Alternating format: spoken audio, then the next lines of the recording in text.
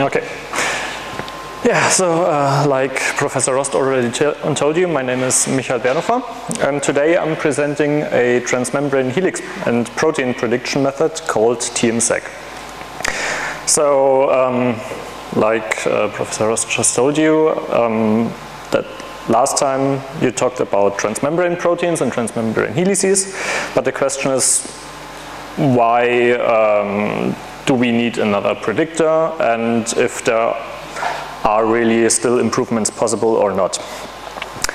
So what I did for my method is I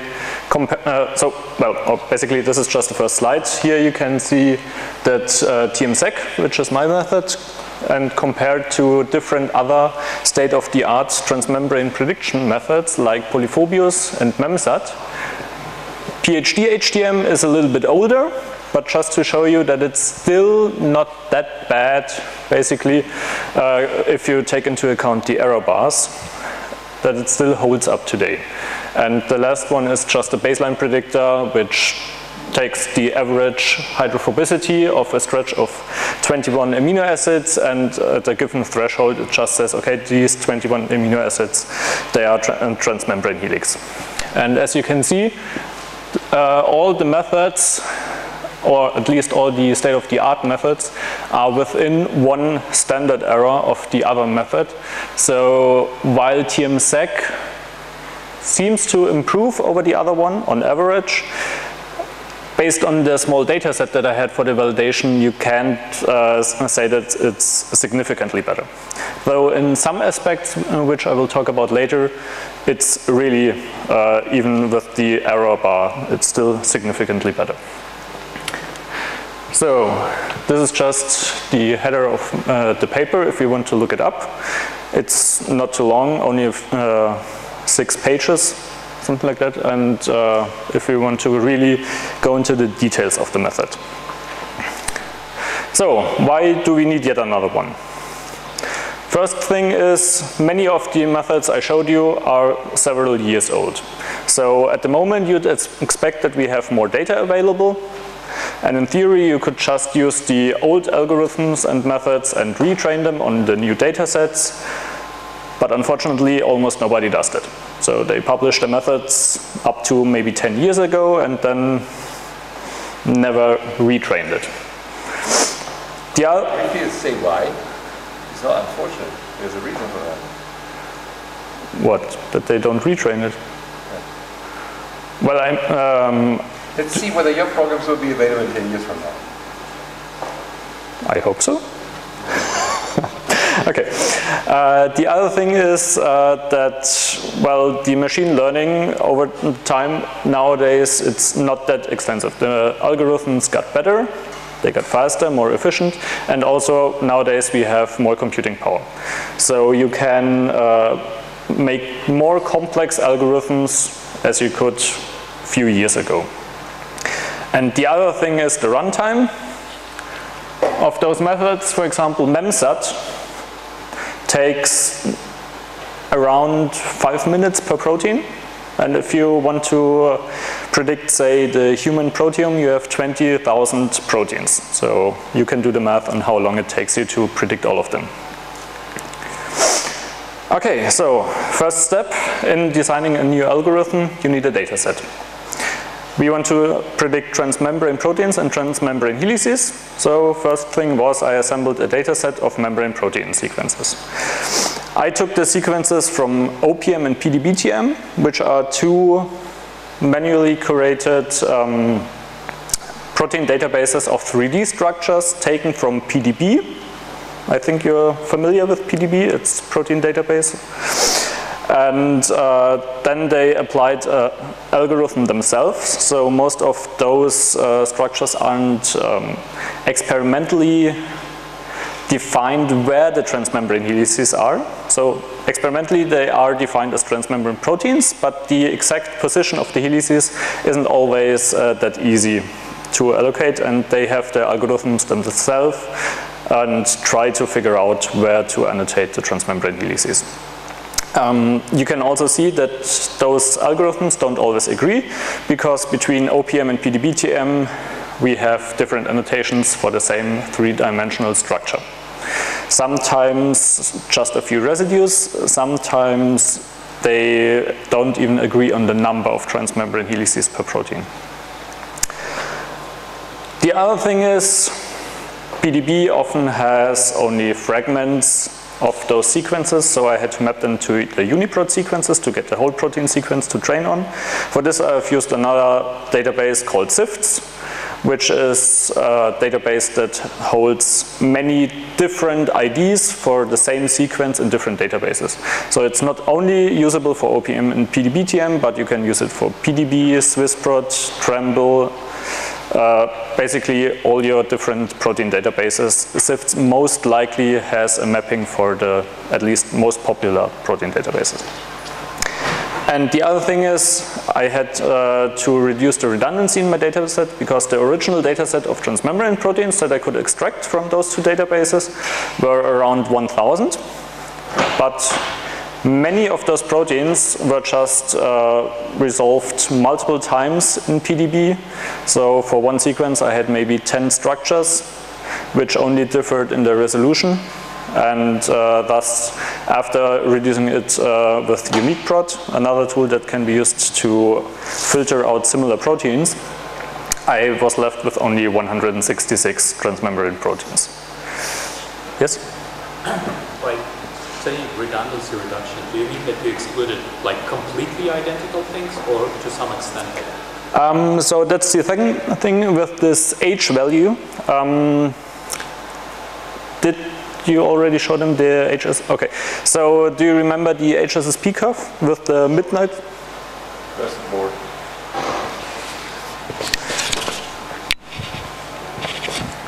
Oh, you have to.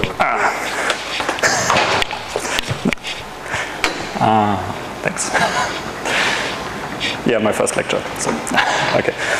So where you basically have on one axis the percentage sequence identity of an alignment, and here you have the length of the alignment, and then the HSP curve just goes down like this. And so basically for every protein pair that has an H value above 0, so the typical curve is H value 0, everything above it, we could infer that they have the same structure. Everything below, we don't know. And so basically what I did, I only have pairs below this curve. Everything else I excluded. Okay. So this is an example from OPM, because other than the transmembrane helices in the protein, I also needed to know the orientation of the protein. So basically which side is on the cytoplasm and which side is extracellular, for example. PDB-TM, unfortunately, when I started producing this method, didn't have those annotations, but OPM did. So this was the other thing that I had to do. I took the inside-outside topology for the proteins from OPM and also mapped it to PDB-TM. And this was another case where they don't really agree, because sometimes when I try to map it, the membrane layer, due to, for example, missing transmembrane helices or just different boundaries, I would have a transmembrane helix that has cytoplasmic site on both sides. So this was another thing where I had to manually look at the structure and, to my best knowledge, try to determine what is inside, what is outside. Okay, so now we have our positive data set of transmembrane proteins. Now we need our negative data set. This I derived from the data set which was used to make signal P, which is a signal peptide prediction method. And it had thousands of sequences. But once again, I had to look at the redundancy. For one, in the signal P data set, and for one redundancy compared to my 166 transmembrane proteins. So the first thing that I did is I didn't want to lose any more transmembrane proteins, so I threw out everything in the signal P dataset that was similar in the case of H value above 0 to my 166 transmembrane proteins. removed them. And then for the remaining proteins from the signal P dataset, once again I did redundancy reduction and threw out those pairs.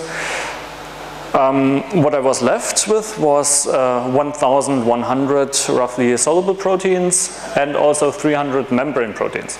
Because the signal P dataset doesn't only include soluble proteins, they also have membrane proteins. But for most of them, they didn't have experimental annotations. So I used them for the categorization in transmembrane and non-transmembrane proteins, but I didn't use them later on when I tried to really predict where the transmembrane helices were.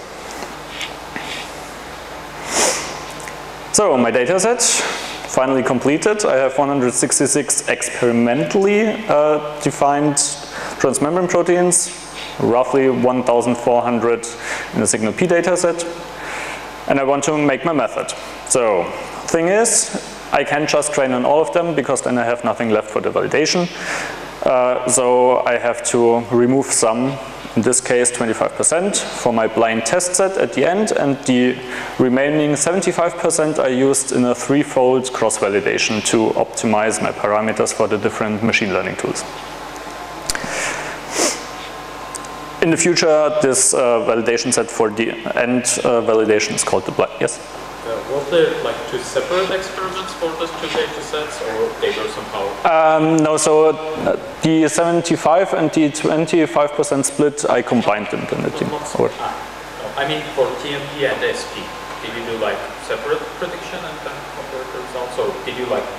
No, so basically the blind test split, I combined them into one data set. Can you repeat the question for the people back? Okay, so the question was if I made two different methods to train on this and train on this data set, or if I combined them. And what I did, I combined them into one data set of positive and negative samples for transmembrane and non-transmembrane proteins. Okay, so first, before we go into the details of TMSEG, I guess you're all familiar with neural networks, but maybe classification trees and random forests, which are used, are not that well known. So a quick introduction to classification trees. Basically you have number of n training samples that you give into the tree, and you have m features that you're using, for example, amino acid composition, hydrophobicity, stuff like that. And then the tree tries at each node to get one of those features and a threshold for this feature where it can best split the data set.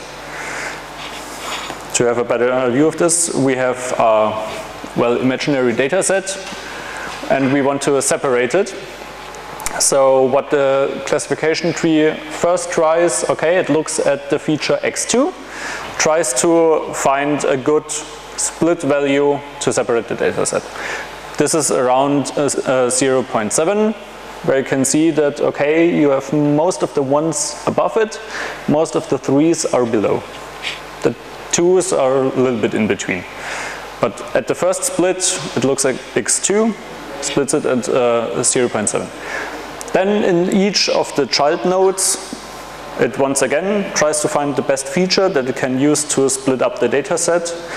This time it uses x1 at two different thresholds, and the leaf nodes of the tree then determine what is the majority class in those data set splits. So it's still possible that the classes are a little bit intermixed.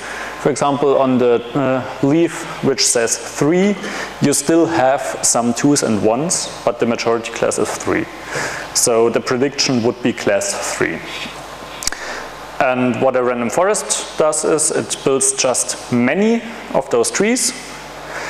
And at the end for the prediction, so if you have a new sample that you want to predict, it runs it through all of the trees, and the class that is predicted most of the time is then the final prediction for the random forest. Of course, if you would build every tree on the whole data set, then every tree would just look the same. And for this random forest, it uses random trees, which basically just means out of all the features that you have, it uses a certain subset. of features, which at every split is determined randomly, thus random tree. And you can also say that instead of the full data set, it only uses a subset of the samples, so maybe 90% only of the samples. And this way you get many different trees, but each tree is optimized to separate its data set on the features that it got. And this way a random forest is very robust if it's, for example, it's very robust against overtraining, because it doesn't always use the full sets of features, and it doesn't always use the full set of samples. And in recent times, random forests gained popularity. So in addition to the popular, really popular neural networks, and also in recent times the support vector machines, you can see that the random forests here right at the end go up. Unfortunately, I don't have more recent statistics, so this is from, I think, last year or 2015. Okay, so now to TMSEG. Basically, TMSEG is divided into 4 separate steps for the protein prediction. And the first step is using a random forest. In my case, I've used 100 trees. And the M is the number of random features that is selected for each classification. As you can see later on, we have much more than only 9 features. So that's only a small subset of the features that we have. And in the end, I get 3 different classes: signal peptides, transmembrane helices, and basically the rest are soluble residues. Yes? So could you please briefly remind what signal peptide is? Because I presume it was in the last lecture. Oh, okay. Okay, then just a quick introduction to signal peptides. So signal peptides are basically short stretches, most of the time at the start of the protein, but there are some rare cases where it might be somewhere in the middle of the sequence or even at the end. And a signal peptide is used to determine where the protein should be transported to. So most of the time, for example, for secreted proteins, the signal peptide is used to get the protein out of the cell. So basically like an address where the protein should go after it's expressed. It's part of the protein, right? It's part of the protein. It's part of the protein, but oftentimes it's cleaved. So there are also signal anchors which are not always cleaved, but signal peptides most of the time are cleaved. And the difficulty for signal peptides is that they have a stretch of maybe 10 or even longer of highly hydrophobic residues. And they have also a part of positively charged residues. I will tell you later why the positive charge is also a problem. But the stretch of hydrophobic residues basically causes signal peptides to often be confused for transmembrane helices and the other way around. And recent methods started to not only predict transmembrane helices, but also signal peptides to better distinguish between those 2 cases. Okay, is it more clear now what signal peptides are and why it's important to predict them? Okay. And yeah, so in the future when I'm talking about scores, it's just basically the probability that I get from the random forest multiplied by 1000. And I did this internally to just increase the speed of the algorithm, because then I could use integers instead of doubles. But that's only a minor detail. So the other thing is, from I think also the previous lecture, you should be familiar with the sliding window approach for the prediction of secondary structure. I did the same in this step. I have a window size of 19 residues. The size is mainly chosen because of the typical length of transmembrane helices, and also with minor parameter optimization during the training, and 19 residues turned out to be the best size. And what the random forest predicts is basically just those scores. This is just an example of a protein, so it's imaginary. It doesn't have a real sequence.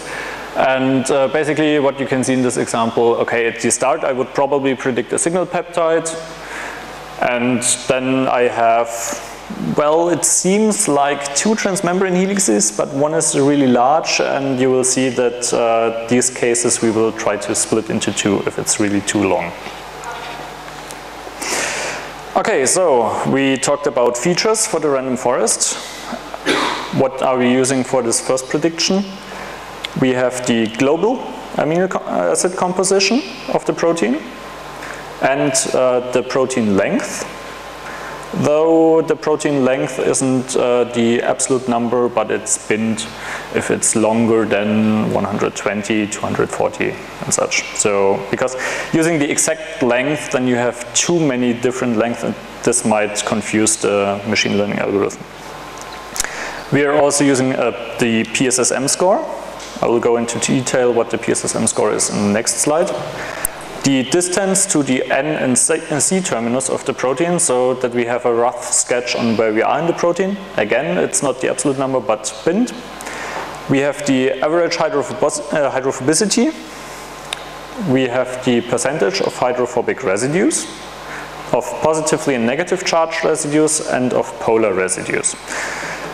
And for those physical-chemical properties, so the last 4, I reduced the window size to only 9 residues, so we have a more local feature, and not with the 19 residues where it might just dilute the picture because we have a too long stretch, and if you build the average, then it might not be meaningful anymore. Okay, so the PSSM, it's short for position-specific scoring matrix, and it's used, or it's generated by PsyBlast. Have you heard of PsyBlast before? And basically, why are we using the PSSM? Well, as you certainly heard multiple times before, homology information, so information from related proteins, is one of the most important feature, I would say, if you want to increase your prediction performance. Because then you have just, well, basically many more sequences to use for the training, even if it's just compiled into this PSSM score. And what you can see is on the left side, in the second column, that's just the sequence of the query protein. In this case, it's cut off after the 5th residue, but it's much longer. And for every position, you have a specific score in the matrix for every other amino acid. And the score basically tells you, based on the background distribution in the data set, is a substitution to this amino acid more or less likely than you would expect just by random chance based on the distribution in the data set. So in this case, if you have a positive score, then it's more likely. If you have a negative score, it's less likely. Or if you have a 0, then it's basically just by random. Is this thing built from like something like Blossom 62 or like? It's similar. So basically, BLAST and also PsyBlast in the first step to build the local alignments, it's using Blossom. But for every so PsyBlast basically has multiple iterations. First iteration, it uses the Blossom matrix, and for every further iteration, it uses this PSSM. And after every iteration, it readjusts the PSSM scores based on new sequences it found. But it basically is comparable to a Blossom matrix, at least from the scores. Okay, but how do we use those PSSM scores? Well, for the random forest, it's simple. For the window size of 19, we just have 20 times 19 features. So for every position of those 19 residues in the window, we have 20 features, each signifying the PSSM scores for substitution to a different amino acid. But for example, if we want to use the PSSM scores for the average hydrophobicity or for the amino acid composition, it's not, well, that simple that you can just use the scores. And what I did is, okay, I first divided them into positive and negative scores. Zeros are included, but zeros aren't that often. And then I looked at, for example, for the amino acid composition, how many positive scores do I have in total in this matrix for my window size of 19, and how many negative scores do I have? In this case, I have 16 positive and 79 negative scores. Then for the amino acid composition of M in this stretch, so for this example, I'm using only the first 5 residues. How many positive M's do I have? So I look into the column for M. How many positives do I have? Only 1. I had 16 positive scores in total, so I say, okay, my positive amino acid composition for M is 1/16. The opposite for the negative amino acid composition, we have 3 negative scores in the M column for this stretch, so it's 3 divided by 79. Similar, for example, for the percentage of positive charge residues, you have to know which are positive charged, so R and K column. We have only 2 positions where those have a positive score. We have 8 positions where they have a negative score. So once again, we have 2/16 and 8/79. So what do we have in total? Well, we have the positive and the negative global amino acid composition. So those are 40 features. We have the bin protein length, that's one additional one. We have the PSSM scores for the window size of 19, so 29 by 19. Why 29? Because at the start and the end of the sequence, I have to introduce a imaginary 21st residue that just signifies, okay, here I don't have a sequence, because it's at the start or at the end. Then I have 2 features for the distance to the N and C terminus. I have 2 for the average hydrophobicity, once again, the positive and negative PSSM scores, for the percentage of hydrophobic, for the percentage of positive and negative charged, and for the percentage of polar. So in total, 452 features.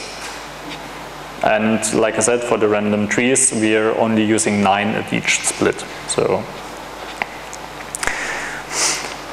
okay, then after the first prediction, I have 3 scores for every residue in the protein, which tells me if the random forest believes it to be a signal peptide residue, a transmembrane residue, or a non-membrane residue. After that, I run a median filter over the whole scores, just to filter out, for example, if I have only 1 position in between 2 stretches of residues that are predicted as transmembrane, and I have 1 soluble, then the median filter just filters out this gap, because most of the time it's just an outlier in the prediction.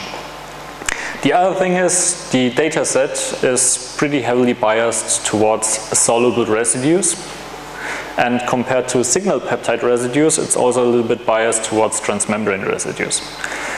And to balance out this overprediction of soluble residues, I adjusted the scores for soluble and for transmembrane prediction by 185 and by 60 respectively, which, if you remember, I multiplied the percentage by 1000, so it's basically I reduced soluble by 18.5% and transmembrane by 6%.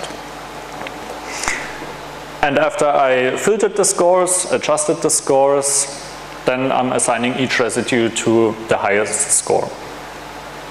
Okay, now I have a prediction. There are some things that are just not really meaningful in the biological sense. So, for example, signal peptides with less than 4 residues, I throw out and I say, okay, it's soluble. Same is true for transmembrane helices in this step, which are less than 7 residues. 8 residues or 7 residues are still quite short for transmembrane helices, but in a later step I have the option that I might make them longer or combine 2 short ones. So for now I leave them in. Then just to illustrate how this median filter works. Yes? Just before you press the, I'd like to understand better what n is. Just that my data set is n, right? So n is not quite the number of proteins, right? It's the number of positions of the sliding windows in each protein. Exactly. So in this case, n would be the number of proteins times the number of residues they have. So basically, all the residues I have in all the proteins. And so you're using the H1s as well by employing this no residue. Exactly. Okay. So this is just an example for median filter. Not to confuse it with mean, because I think most often people are trying to make the mean or the average. In this case, I've used the median because it's much better at filtering out single outliers. And in this example, we're looking at the 5 residues from P to P once again. The red ones are just to signify where we're looking at, so those 5 residues. And the green, the 600, is the median of those 5 scores. So the central residue, we have a window size of 5 for the median filter, is then assigned to the median value, so in this case 600. And after that, I have the adjustment for my over predictions. So I have final scores, which can be negative, but as I'm just comparing which one has the highest, it's not really a matter if it's below or above 0. And then I have my prediction. In this case, I'm predicting a stretch of signal peptide. So is it clear how a median filter function works? Or should I go into more detail? I mean, so what the median is, everybody knows.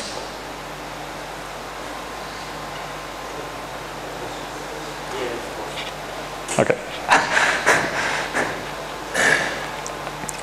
Okay, so now we have the first 2 steps of TMSEG completed. We're going from this rough sketch of scores to our prediction. And in this case, we predict a signal peptide at the start, a shorter transmembrane helix, and a very long transmembrane helix.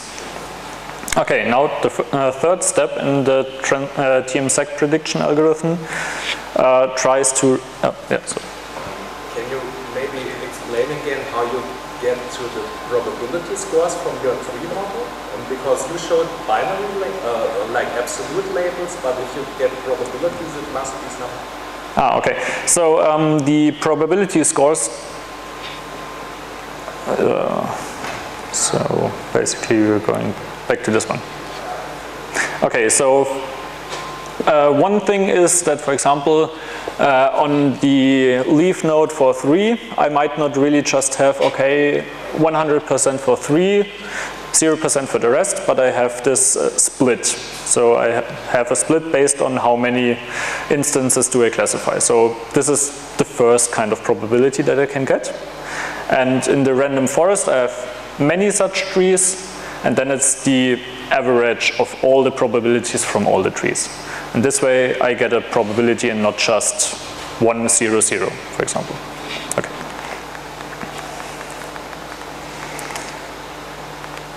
Okay, so in the third step we're trying to refine this first prediction.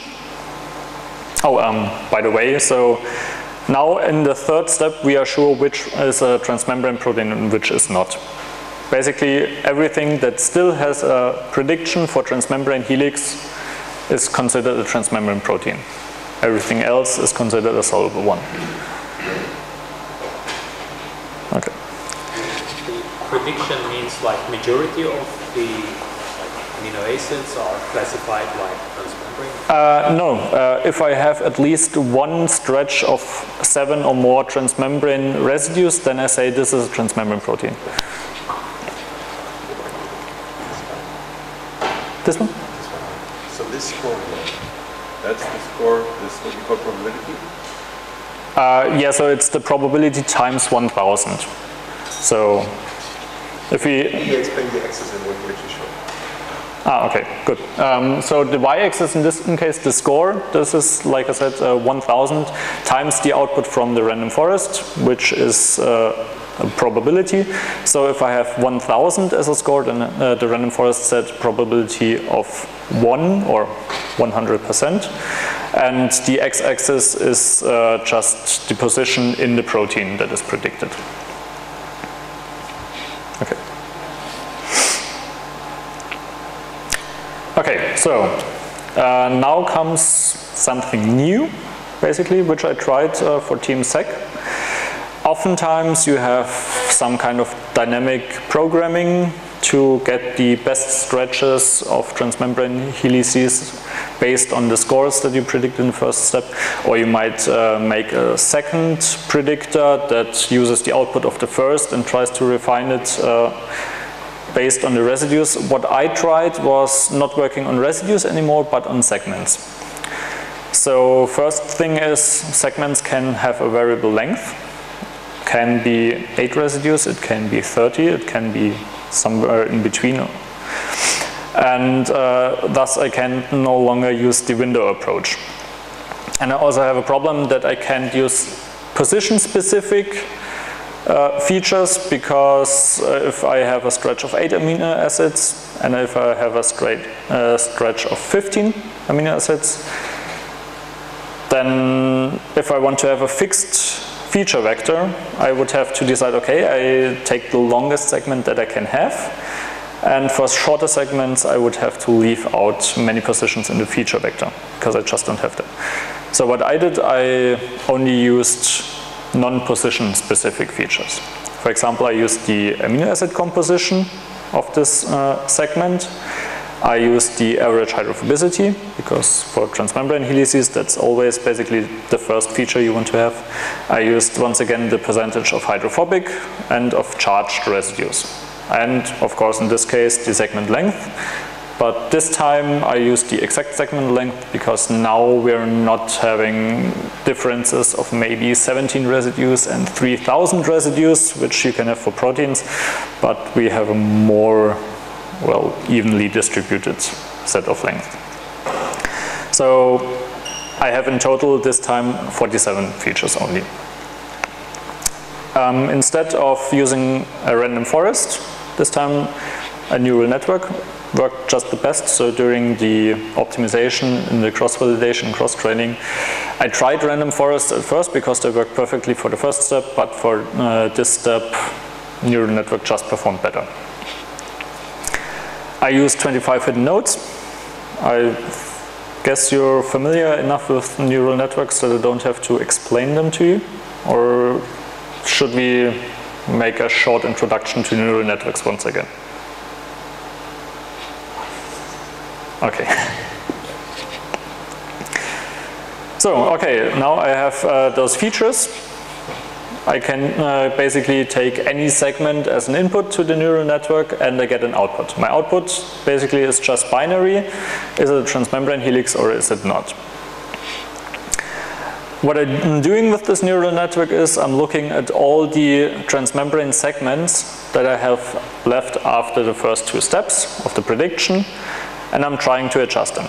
So I'm trying to maybe shift them a little bit to the left or to the right, make them a little bit longer or shorter. But in total, I'm only deviating the endpoints by up to 3 residues. If I would allow a much higher number, then I would have so many samples per transmembrane segment that it would increase the runtime, and it would also increase the probability that I get maybe an outlier in the prediction, which would then completely negate my, or well, invalidate my prediction of the transmembrane helix. The other thing that I'm trying is if I have one of those super long transmembrane helices, in my case I defined it as longer or equal to 35 residues, which is long enough to span the typical membrane twice. I look at all possible splits of those segments, which can be split into at least two transmembrane helices with at least 17 residues and a gap of 1. That's the minimum case. If I have a stretch of 40 residues that I try to split, then I have more combinations with varying gap sizes and helix length. When you're saying I'm looking at different positions, do you mean that you cut in different ways and put the result in your data set back, or you're picking the right cut? That was the next thing I wanted to say. So it's okay. So the question was when I'm looking at those different segments, if I put so for example for every possible segment, if I put this back into the data set or not, or yeah, if I cut it and put it back. But basically, what I'm doing is whenever I'm looking at one predicted transmembrane segment from the first two steps, I'm trying every possibility. I'm just remembering the new segment basically that I tried and the score, and whichever of those permutations has the highest score, that is then the new annotation for this transmembrane segment. So I'm trying to optimize the score that I'm getting out of the neural network.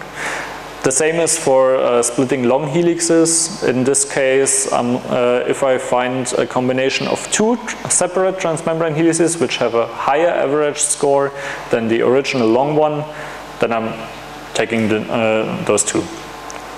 And this procedure of first splitting long helices, then adjusting the endpoints is repeated several times. If there is a change, so first I'm trying to split long ones, then I'm adjusting the endpoints. Then once again I'm looking, maybe I have still some long ones which I now have a little bit readjusted in the position. Maybe now I can split them into two. And if at some point I can't do anything of those, then I'm stopping. Or after 5 iterations, if there would just be no natural stop to it. Okay, so after the third step, we have refined our prediction, and now we have one transmembrane helix which is a little bit longer, and the long one we've split into two. And this is our final prediction for the segmentation of the protein. So we have our signal peptides and we have our 3 transmembrane helices. The last step is now to predict the inside-outside topology. So which of the non-membrane loops is cytosolic and which is extracellular. Last time you heard about the positive inside rule, which basically... Could you quickly explain again how you decide where to split these helices? Okay, so it's... the question was how I decide where to split the helix. That's, like I said, so this helix, let's say it's 40 residues long. Does it fit? No, it's even longer. It's 60 residues long. And then I'm trying every possible combination of 2 transmembrane helices, which are at least 17 residues, and have a gap between them of at least 1 residue that fit into this 60 amino acid stretch. And if I find a combination that has a higher average score from a neural network than the original 60 residues transmembrane helix, then I'm splitting it. If I couldn't find a combination, then I would leave the old one in. But neural network needs training, right? Yes. So when you're saying I'm like checking the scores, you mean checking the scores that trained network outputs? And if yes, then what do you train the network? Okay, oh yeah, sorry, I forgot to say. The network, so the neural network is trained on... Okay, so question was, what did I train the network on? Because now I'm talking about predictions from the neural network, but how did I train it? So for the training, I only use the transmembrane proteins because, like as previously said, at this step, we already decide if a protein is transmembrane or not. So for the training, I also only use transmembrane proteins, and as input for those segments, I used the soluble and transmembrane helix segments that I have annotated in my structures, which I got from OPM and PDBTM. In addition, because I have more soluble segments in those proteins than I have transmembrane segments, I also introduced permutations of the segments. So, for example, I'm taking a real transmembrane helix that is annotated in the structure, and I'm just extending it by 1 residue at the end. So I have a little bit of noise, but one residue off is still good enough for a final prediction, and this way I can increase my training set, and on these real and permutated segments I'm training the neural network on. Okay. Okay, so the last step, the fourth step, is the topology prediction. This is once again a random forest, and now I'm not using so many fancy features anymore. I'm just using the amino acid composition, the percentage of charge residues, and the absolute difference of charges on side 1 and side 2. So what do we mean by side 1 and side 2? I have my prediction of the protein, and then just I'm taking the first soluble segment and I say, okay, this is side 1. After each transmembrane helix, I'm crossing the membrane. So second segment, side 2, third segment, side 1 again, last segment, side 2. This way I'm partitioning my sequence into side 1 and side 2, and for those I'm compiling those features. But I'm not only using the soluble segments, I also give a little bit of leeway, and I'm basically considering up to 8 residues into the transmembrane helix. I could just be a few residues off with my prediction.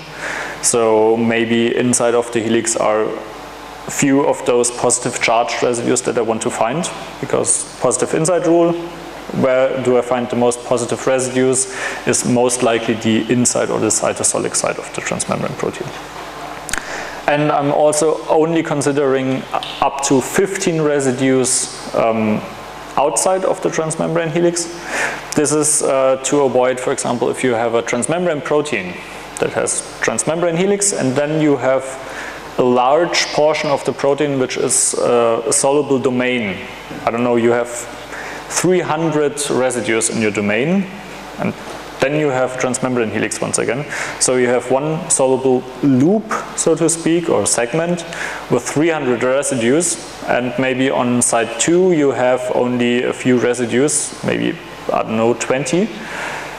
Then the likelihood that you have more positive charged residues on those 300 than on the 20 is just too high, so I'm only considering the residues close to the transmembrane helix.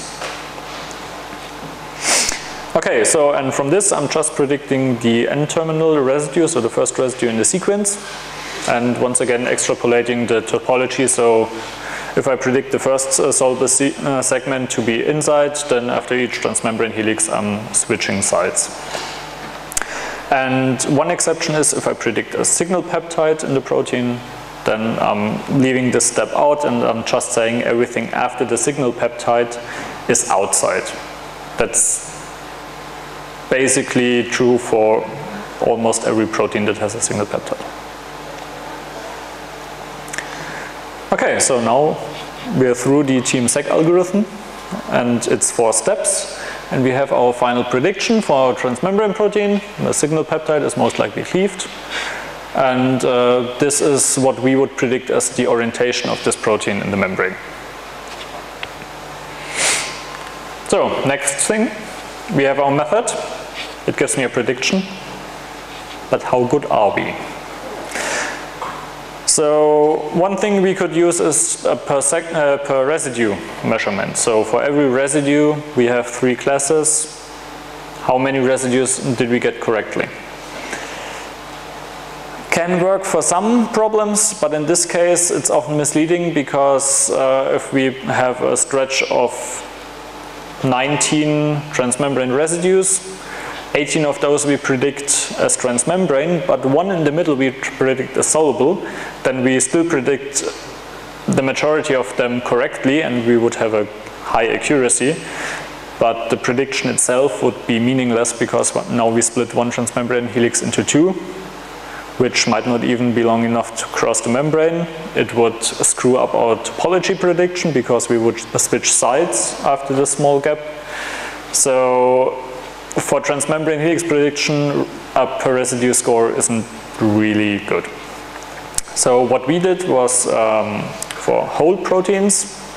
And we have this QOK and QTOP score, which basically just means for the QOK, if I have predicted every single transmembrane segment in the protein correctly, then I add it up for the QOK. So QOK of 60% means for 60% of my transmembrane proteins, I have all of its transmembrane segments predicted correctly. Other things that we could use for the transmembrane helixes are, for example, recall and precision. So recall is basically how many of the transmembrane helixes did I predict, and precision is how many of the transmembrane helixes that I predicted are correct. Yes? What does correct prediction mean? That's on the next. Okay, so what does a correct prediction for transmembrane helix mean? Well, earlier in the publications, they just used an overlap of maybe 3 or 5 residues. So you could have 2 transmembrane segments that are just overlapping by 3 residues, but you have, I don't know, 20 residues for each of the segments, which are not overlapping, which isn't really meaningful either. So what we tried is, okay, we're saying the endpoints of the observed and the predicted transmembrane helix may not deviate by more than 5 residues. So we still have a little bit of leeway for the prediction, but we have much less leeway than just a simple small overlap. The other thing is we forced an overlap of the 2 segments of at least 50% of the shorter one. So, of the longer one. And this just prevents for small segments that this deviation of up to 5 residues becomes, well, basically almost bigger than if we force this 50% overlap. If a short transmembrane segment is still meaningful is another thing, but it might just be that we under-predicted the segment. So it might be 19 residues long, we predicted it to be 12. So it's still kind of correct, but an expert would see, okay, it's a little bit short. Maybe he then looks at the structure or looks at the amino acid properties and then can determine in which way to elongate it. Okay, so this is our definition for a correct one. Yes. Could you please repeat the endpoint deviation for deviation? The endpoint deviation. So what I mean by endpoint deviation is that the start of the observed, which is H1, and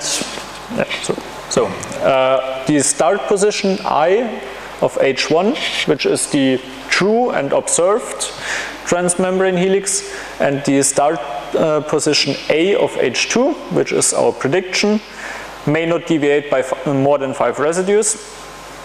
And the same has to be true for the endpoint.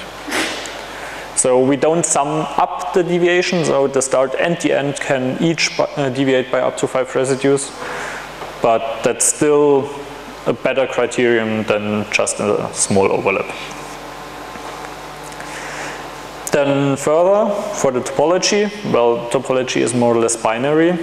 In this case, I looked at the N-terminal topology, if I predicted correctly or not. And we also have the QTOP, which is similar to the QOK, but an additional criteria is that the overall topology prediction has to be correct.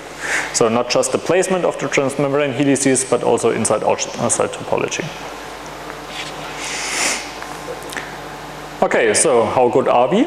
And how good are we compared to the other state-of-the-art algorithms? As you can see, TMSEG, at least on average, is the best one. But if you also look at the, error bars, with maybe the exception here of Polyphobius, and well, over here Polyphobius is way below it, we can't significantly say that it's better. We have this trend, but they are still within one standard error of the other methods. So it's unfortunate, but I only have 40 transmembrane proteins to make the statistic. And due to the small data set size, we have such a high error margin. Okay, so this was basically how good are we with transmembrane segments or transmembrane helices.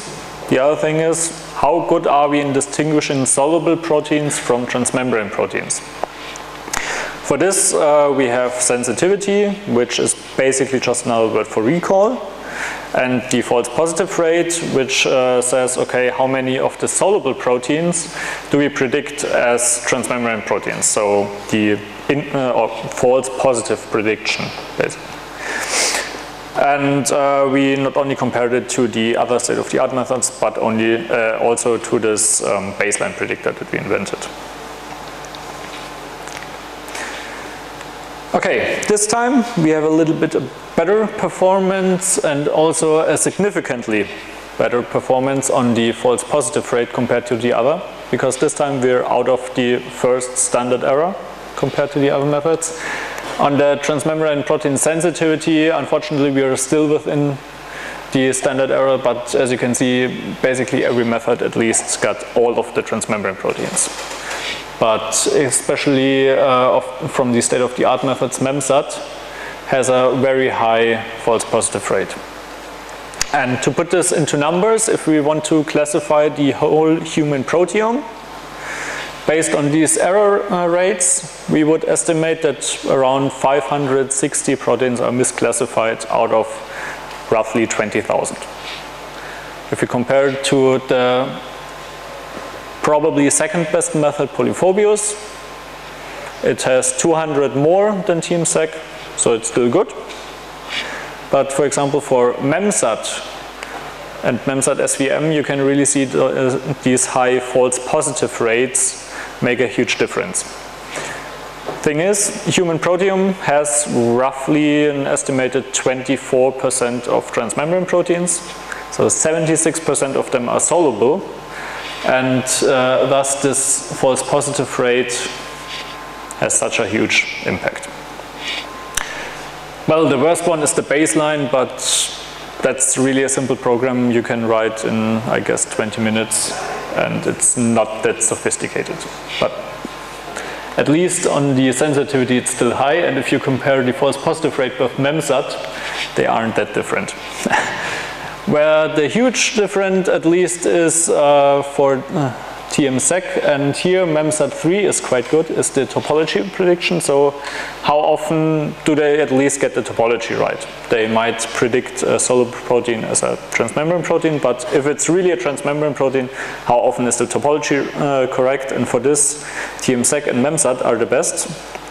And it's also one of the reasons why I included not only MEMSAT SVM, but also MEMSAT 3, because from previous evaluations, I could already see MEMSAT 3 is at least very good in topology prediction.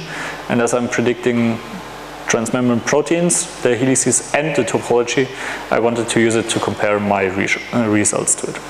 Yes. Can you please go back to the chart? Yeah. This one. Okay. So your results and how you measure the accuracy is quite clear, you clarified this. But the other columns, are these the results from the papers, or are this something that you've computed using your 5 deviation and 50%, so same parameters? Exactly, it's the same parameters, it's the same test set. Oh, sorry, okay. Question was where the other numbers are coming from for the other methods. So if I'm just using the numbers from the papers, or if I computed them myself. And the answer is, I computed them myself. I used the same criteria for a correct prediction, and I used the same test set. There is the other thing then, that TMSEG during training has never seen this test set. But for example, the other methods might have trained on proteins out of this test set, or on at least similar ones. So we could say that the performance might be an overestimation, but it's, well, always trying to argue, okay, they could have seen most of those proteins, thus they are better, but in the optimal case, every method has a very good generalization, so even on the training set, it shouldn't achieve 100%. Okay. Yeah, I'm just curious. So, okay. Out of your experience of applying machine learning to protein prediction problems, so in the machine learning, for example, deep learning or whatever, they have benchmark data sets. For example, this, right? This images data set with 60,000 training sets and 1,000 test sets, and everybody uses the same training, testing set separation. So there is no such problem that those algorithms have seen that test samples. And so I'm curious why there is no such thing in bioinformatics or in protein. Well, the thing is that, okay, so the question is about the data sets, why different algorithms have different data sets that they trained on. Why don't we just have one universal data set where everybody uses the same splits? So basically everybody trains on the same data and predicts the same. Easy answer, we have quite a high growth of data, so why not use maybe if you have double the data 1 year later or 2 years later, why not use it? That's the simple answer. Yeah, but given this answer, it means that those things haven't seen the new ones. Well, they might not have seen exactly those proteins, but they might have seen a protein that has 90% sequence identity. Right. Yeah, great.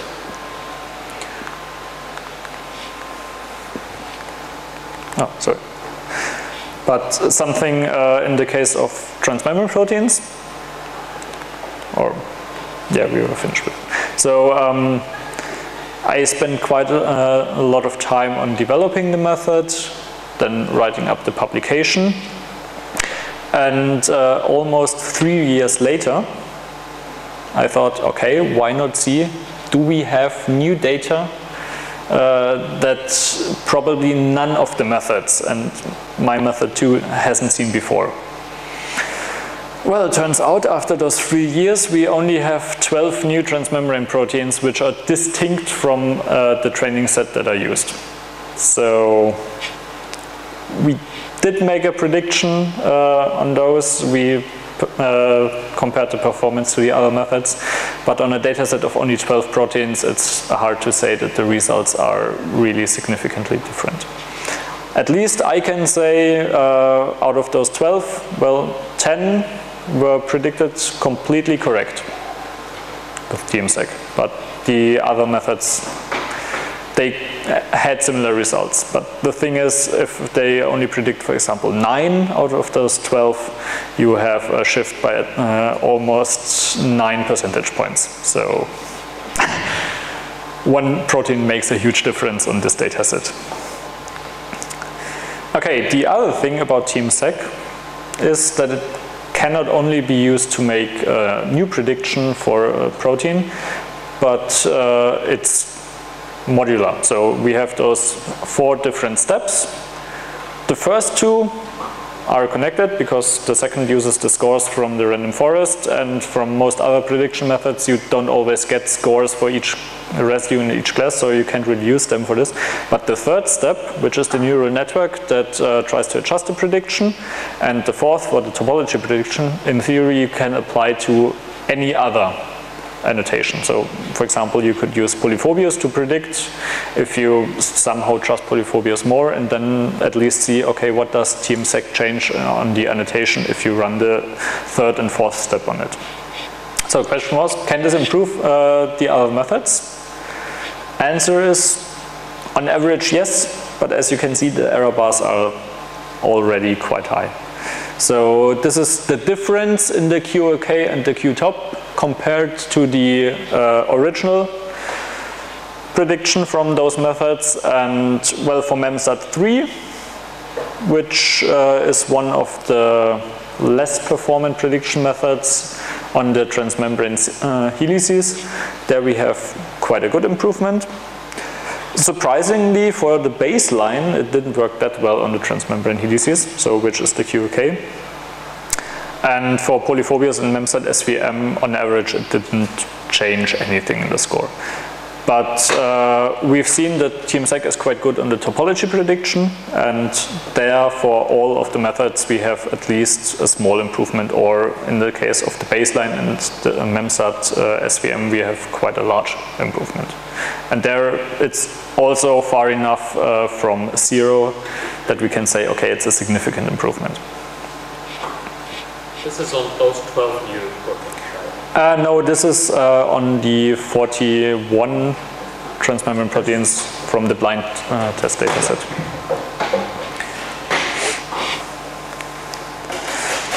Okay, now we have our methods. We evaluated TMSEG. We have it published. What could we do in the future? Well, one thing is there are those things called reentrant regions. I think you heard about them last lecture. So basically those are just loops or small helices which go into the membrane but come out of the membrane on the same side, so they don't really cross it. TMSEG doesn't predict them, and for the training we consider those as solvable segments. This is just, so we don't consider them as transmembrane even if they are hydrophobic and inside the membrane, because then it might confuse the predictor. We might predict some of those reentrant regions as transmembrane helices, and then the topology once again is screwed up, because then we think based on the prediction we are crossing the membrane, but we really don't, and thus the topology prediction is wrong after this segment. Another thing you could try, for example, based on the current steps. In the fourth step for the topology prediction, if we have some transmembrane helices which have a low score, which maybe are quite short, we could just see if we say, okay, this is no longer a transmembrane helix, but now it's a reentrant loop, so basically we consider it as solvable. Does the topology predictor get a higher, more confident score for the topology prediction based on leaving out this segment or not? So this could maybe help identify reentrant regions or not. I haven't tried it yet. Okay, so and the last thing is just general for machine learning.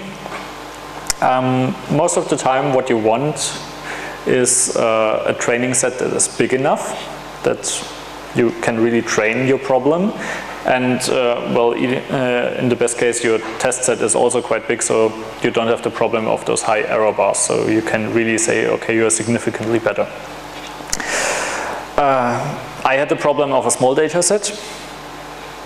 Best case, you want, for example, for every free parameter at least 10 samples in your data set, so one magnitude more than you have features. Reality, unfortunately, looks more like this. So the random forest in the first step has, like I said, 452 features, so 452 free parameters. And then we have our different samples. So in this case, samples are residues, or windows, basically. We have roughly 2,800 signal peptide residues. So this is our smallest class. It's still, well, almost enough. It's not 10 times more, but at least it's almost, well, basically it's a magnitude more, but not that much higher. For transmembrane residues, which are those 10,400, and for the soluble residues, we have enough samples. So for this, we are, well, quite confident that it's good for the training. Third step for the neural network, we have 47 features, which would look good in comparison to the 2,100 samples, but unfortunately we have 25 hidden units, so we would have to multiply those 47 features by those 25 hidden units, and then we only have a factor of roughly 2.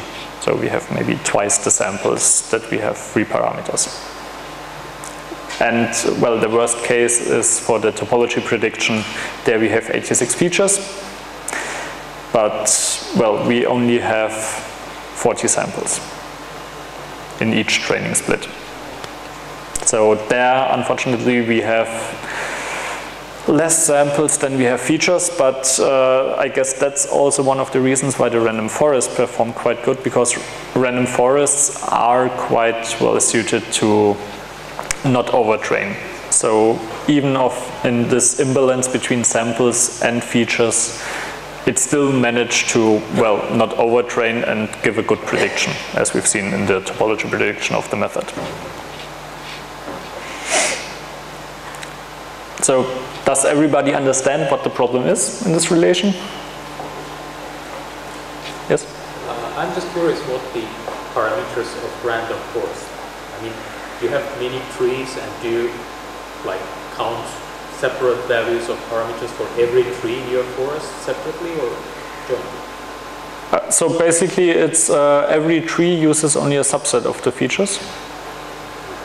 So we have a feature space of 452 for the random forests, and every random forest then for each split, so at each node it selects 9 of those features randomly, and out of those 9 it tries to get the one feature and the one threshold that best splits the data set. So would the number of parameters of random forest be not 9 times the trees? Or let's say... Well, yes, so question is if the feature space for the random forest would be 9. Well, for each tree... Not 9, like number of thresholds times the number of trees. I would say these are the parameters, right? Because they are degrees of freedom. Yeah, well, but the threshold is basically infinite. Or, I mean, it depends on how many decimal numbers you use for the cutoff. One threshold is one parameter, because you can shift it. Okay. I'm just curious, is it higher than 400 or lower than 400, if you count it like that? I guess if you count it like that, it would be much higher, because the tree can really grow up to maybe a height of 30 or 40. You didn't prune it, right? No, those random forests, they're not pruned. So if you count it like that, then the number would probably be much higher. Okay, so last thing about TMSEG, where can you get it? There are 3 places. Oh, sorry, yeah? One question about so last time you said you only have 40 samples for training, right? Yes. Now I have this, yeah. So what do you test it on? How do you validate that your predictions are right? Do you have a cross-validation set or something? Okay, so question is, if I have those 40 samples, what do I validate it on? So in this case, the number of samples is based on one of the 4 splits of the dataset. So at the start, I split it into the blind set, and the other 75% were split into 3 different sets that were used for the cross-validation. So these numbers of samples are for one of those splits. So the other splits, so my test set, the blind test set for the end validation also has 40 samples where I predict on, but it's not used. Or to put it correctly, it has more like 80 samples to predict on, because those 40 samples, it's basically I have 40 positive or inside samples and 40 outside samples. So the number of samples in this case is for the neural network, and for the second random forest, it's the minority class. But for those 2 cases, it's quite balanced, so I only gave 1 number. Only for the first random forest, we have quite a data set imbalance, and thus I've given all 3 numbers. Okay. Yeah, so if you want to try TMSEG yourself, all you need is PsyBlast, which you have to run for the PSSM, and then TMSEG itself. You can get it from our RostLab Debian distribution. You can get it from GitHub. GitHub also includes the source code and the code used for training and validation, if you want to experiment. And TMSEG is also used in the predict protein web service that we have. So if you want to predict transmembrane proteins, those 3 sources you can use to predict with TMSEG. Okay, then thanks for your attention.